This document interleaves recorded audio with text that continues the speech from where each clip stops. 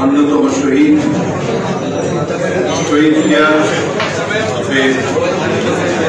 বার্ষিক উপলক্ষে আয়োজিত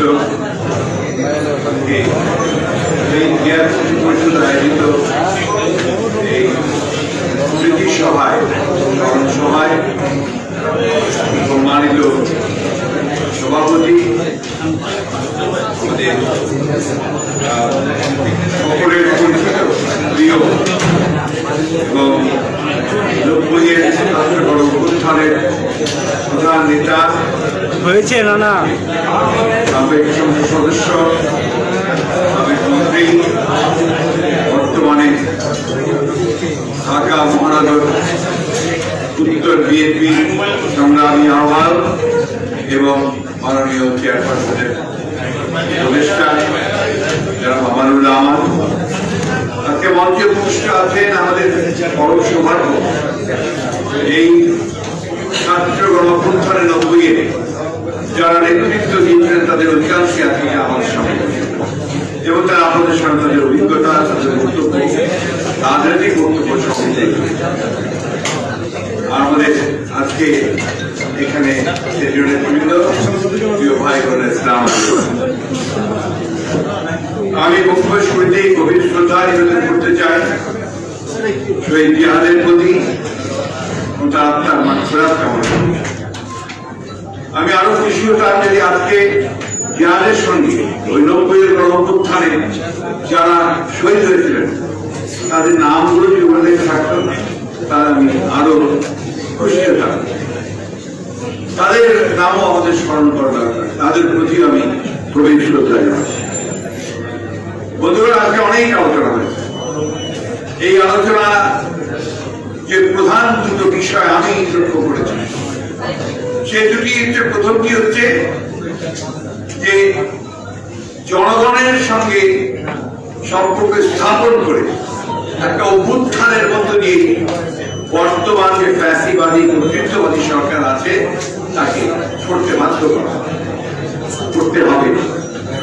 আরেকটি জিনিস অত্যন্ত গুরুত্বপূর্ণ জিনিস, এখানে বসে আছেন যারা তারা সর্বদলীয় ছাত্র সংগ্রাম পরিষদের নেতা এবং সেই সময় এখানে লক্ষ্য করছেন বোধহয় তখন আপনার সংগঠনের নাম কি ছাত্রলীগ, ছাত্রলীগের নেতা ছিলেন সভাপতি, তখন বাংলাদেশ ছাত্র ইউনিয়নের সভাপতি ছিলেন মোস্তাফিজুর রহমান বাবুল। এখানে বাংলাদেশ ছাত্রলীগের অর্থাৎ আওয়ামী লীগের ছাত্র সংগঠন ছাত্রলীগের সভাপতি ছিলেন হাইবুর রহমান হাবিব। আমি যে কথাটা বলতে চাচ্ছি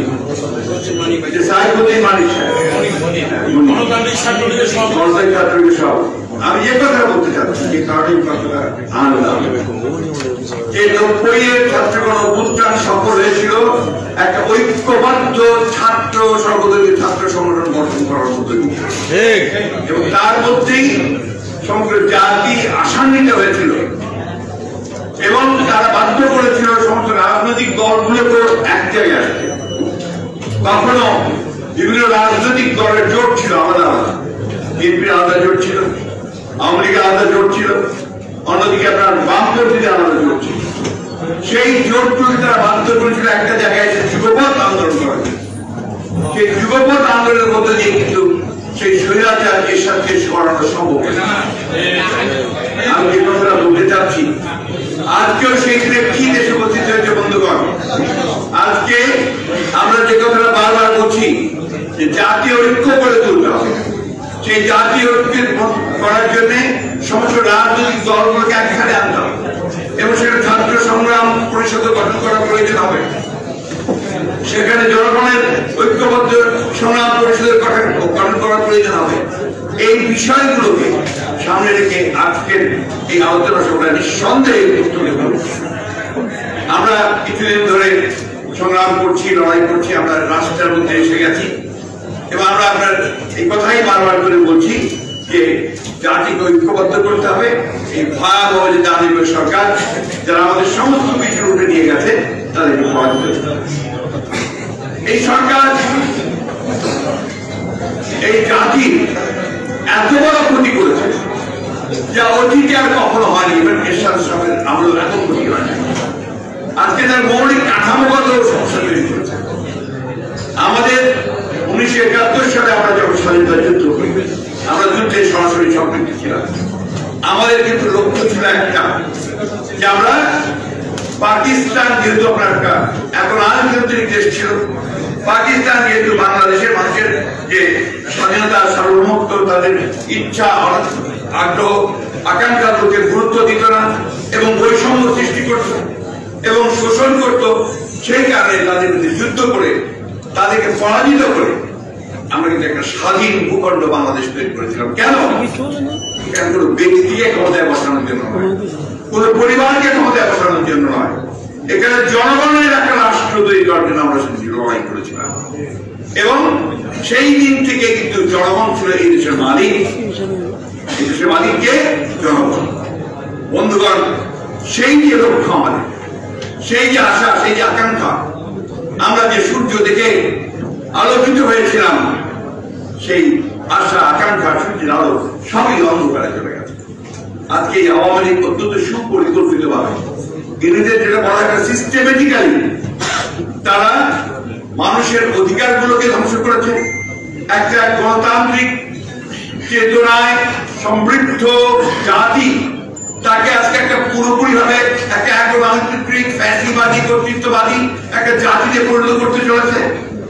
এখানে কেউ কোনো কথা বলতে পারবে না, কেউ প্রতিবাদ করতে পারবে না, এখানে কেউ লিখতে পারবে না, এবং তার যে মিনিমাম যে অধিকার ভোট দেওয়া সে ভোট দিতে পারবে না, এবং সে কোনো সংগঠন করতে পারবে না, এবং সবচেয়ে বড় যে জিনিসটা তার বেঁচে থাকার কোনো নিশ্চয়তা নাই, নিরাপত্তা নাই। এই একটা রাষ্ট্র অনেক তৈরি করেছে। আমি কিছুক্ষণ আগে আমাদের রিপন সাহেবকে আর বুদ্ধ সাহেবকে, আমার কাছে একটা ফাইল আছে, গতকাল এটা প্রকাশিত হয়েছে। মার্কিন যুক্তরাষ্ট্রের পররাষ্ট্রমন্ত্রী ব্লিংকেন তিনি সারা পৃথিবীর সমস্ত দেশগুলো আছে সেই দেশে 190টা দেশে মানবাধিকার পরিস্থিতি, সেই পরিস্থিতি নিয়ে তিনি প্রতিবেদন দিয়েছে, আমেরিকান প্রতিবেদন। অর্থাৎ আমেরিকা কি মনে করছে, তাদের যে হিউম্যান রাইটস এর যে ডিপার্টমেন্ট আছে তারা এগুলো লিখেছে।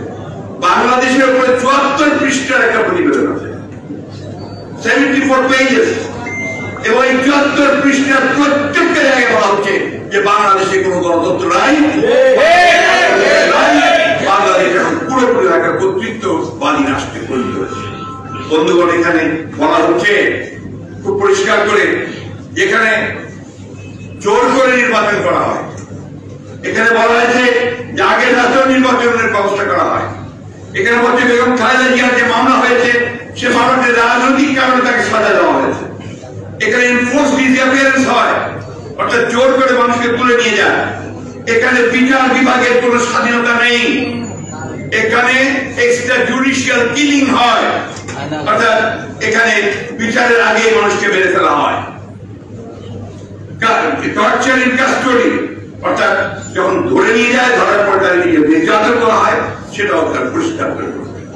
তারা এখানে বলছে যে অর্থনীতিতে পুরোপুরি ভাবে এই আওয়ামী লীগের সুবিধাবাদী লোকেরা ছাড়া আর অর্থনীতিতে লাভবান আর কেউ হতে পারছে।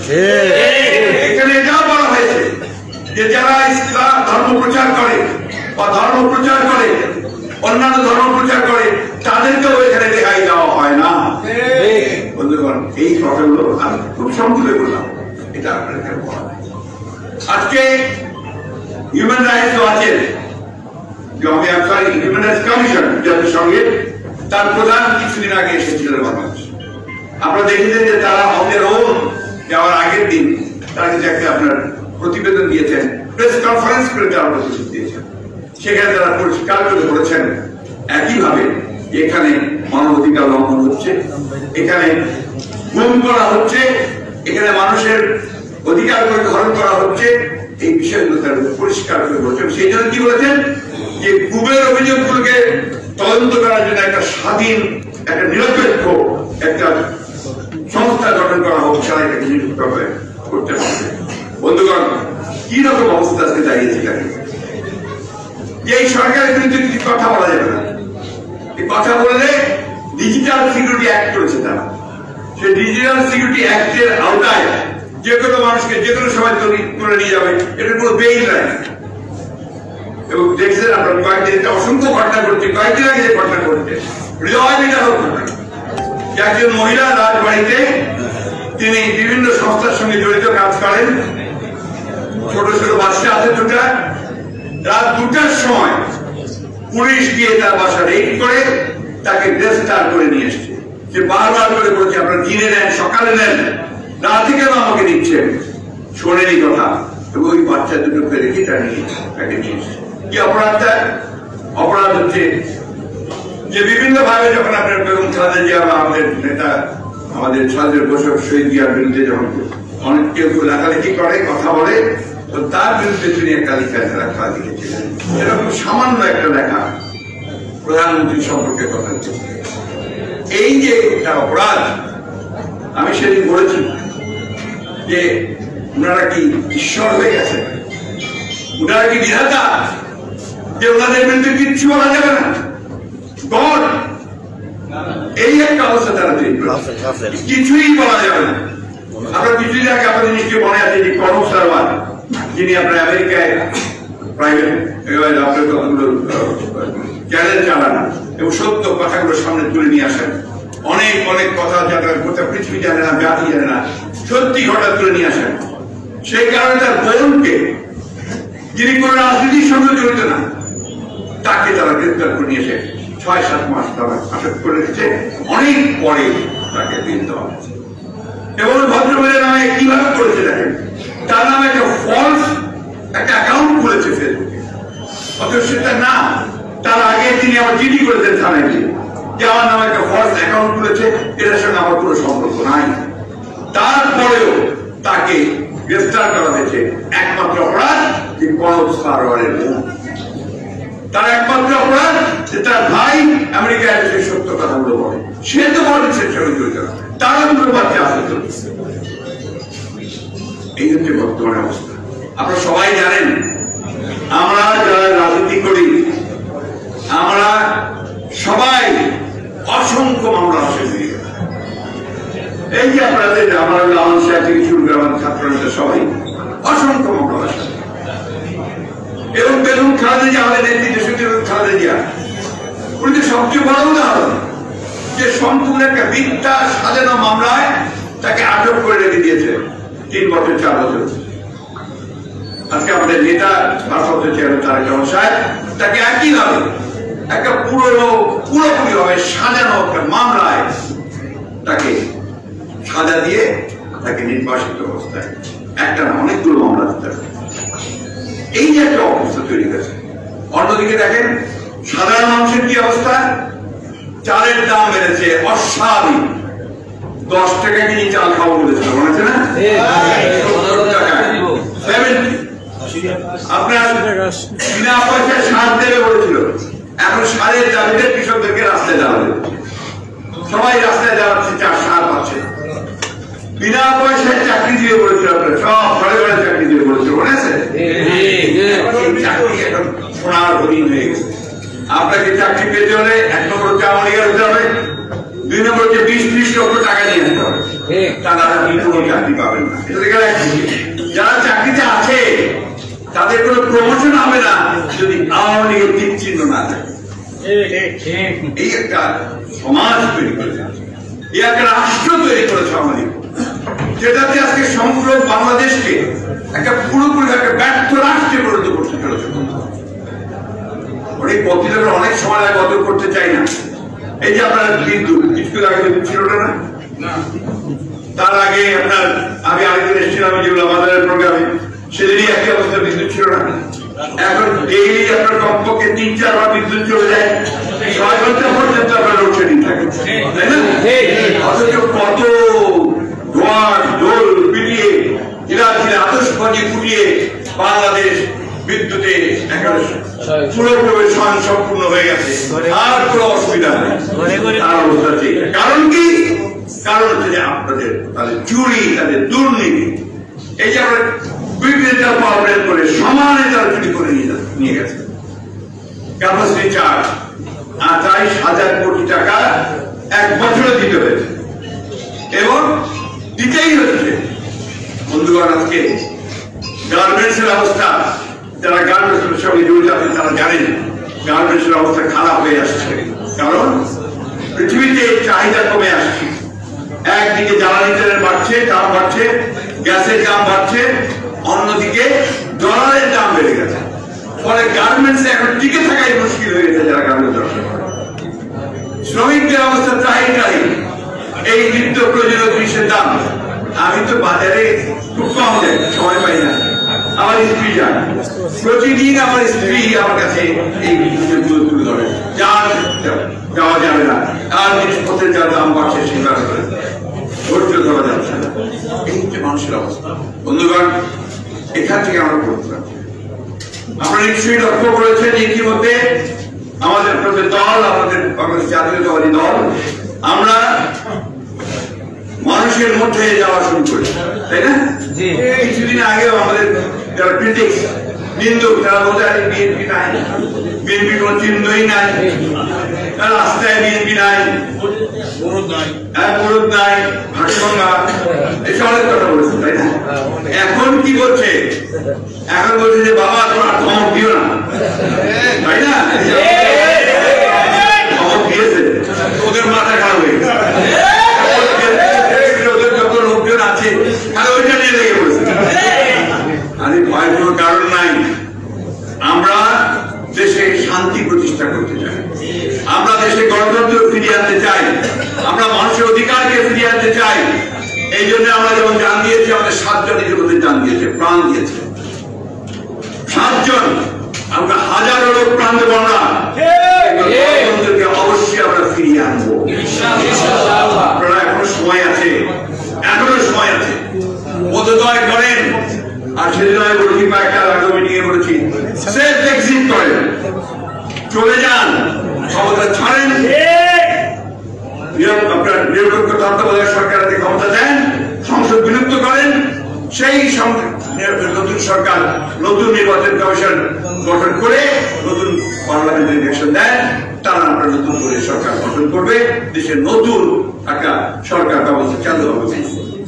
তা না হলে পালাবার পথটাও খুঁজে পাবেন না। এখনই সময় আছে সেটা করেন, তারা পালাবার পথ খুঁজে পাবেন। বন্ধুগণ, আমরা আমাদের মানুষের উপরে আমাদের আস্থা আছে, আমাদের জনগণের উপরে আমাদের আস্থা আছে। আমরা বিশ্বাস করি এই দেশের মানুষ কোনদিন অন্যায়কে মেনে নেয়নি, কোনদিন গণতন্ত্রের বিরুদ্ধে তারা কাউকে জয়ী হতে দেয়নি, গণতন্ত্রের পক্ষে লড়াই করছে। আজ থেকে দীর্ঘকাল, শতবর্ষ থেকে সেই দেশের মানুষ জেগে উঠছে। এখন আর এই কথা বলতে হয় না যে জেগে উঠো, জেগে উঠছে মানুষ। আমি শুধু অনুরোধ করবো আমাদের তরুণ সমাজকে, আমাদের যুব সমাজকে আরো এগিয়ে আসুন, আরো সামনে আসুন। শুধুমাত্র নিজের কথা চিন্তা না করে, নিজের ভাগ্যের কথা চিন্তা না করে, দেশের কথা চিন্তা করুন, দেশের মানুষের কথা চিন্তা করুন, করে যুক্ত হন। এই যে আন্দোলন শুরু হয়েছে, এই যে বাংলাদেশকে মুক্ত করবার আন্দোলন শুরু হয়েছে, সেই আন্দোলনে, সেই সংগ্রামে আপনারা সবাই যুক্ত হন এবং জনগণকে সম্মিলিত করে আমরা অবশ্যই আমাদের নেতা যে আহ্বান দিয়েছেন যে ফয়সালা হবে কোন পথে, সেই রাজপথে আমরা তাদেরকে পরাজিত করবো। শেষ করতে চাই বন্ধুগণ, যে কথাটা আমার খুব পছন্দ হয়েছে, আমাদের ভারপ্রাপ্ত চেয়ারম্যান সাহেব আরেকটা স্লোগান দিয়েছে। সেই স্লোগানটা কি? Take back Bangladesh. অর্থাৎ আমরা কোন বাংলাদেশ ফেরত চাই? যে বাংলাদেশ আমরা 1971 সালে যুদ্ধ করে স্বাধীন করেছিলাম, যেখানে আমরা সমস্ত মানুষের অধিকারকে রক্ষার জন্য আমরা স্বাধীন করেছিলাম, যেখানে আমরা সাম্য, মানবিক মূল্যবোধ এবং সামাজিক ন্যায় বিচার এটাকে প্রতিষ্ঠা করার জন্য আমরা একটা রাষ্ট্র তৈরি করেছিলাম, জনগণের কল্যাণের জন্য রাষ্ট্র তৈরি করেছিলাম। আমরা এই কথা বলতে পারি যে বিএনপি বা এই গণতন্ত্রের পক্ষে যারা শক্তি, তারা যখনই ক্ষমতায় আসে তখন তারা জনগণের কল্যাণের জন্য কাজ করে, জনগণের পক্ষে কাজ করে। আসুন বন্ধুগণ, আমরা সেই লক্ষ্যে আজকে জিহাদকে এবং 90 যারা শহীদ হয়েছে তাদেরকে এবং এই গণতন্ত্রের জন্য আন্দোলনে আমাদের যে আব্দুর রহিম, নুরে আলম, শাওন এবং মুন্সিগঞ্জের শাওন সহ যারা শহীদ হয়েছেন তাদেরকে স্মরণ করে আর কোনো পেছন দিকে না তাকিয়ে আমরা সামনের দিকে এগিয়ে যাই এবং এই ভয়াবহ এই দানবকে আমরা এদেরকে